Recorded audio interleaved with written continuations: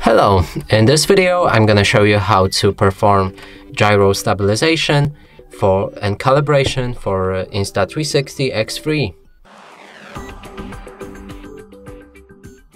So to do this, scroll down to toolbar to enter the settings.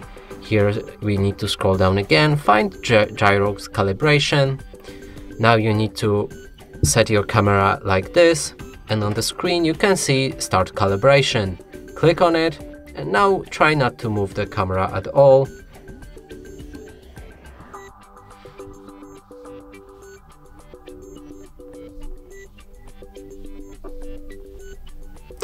After you see on the screen a gyro calibration is successful, it will be done. And that's it for this video. Hope you like it. Please consider subscribing to our channel, leave a like and a comment below.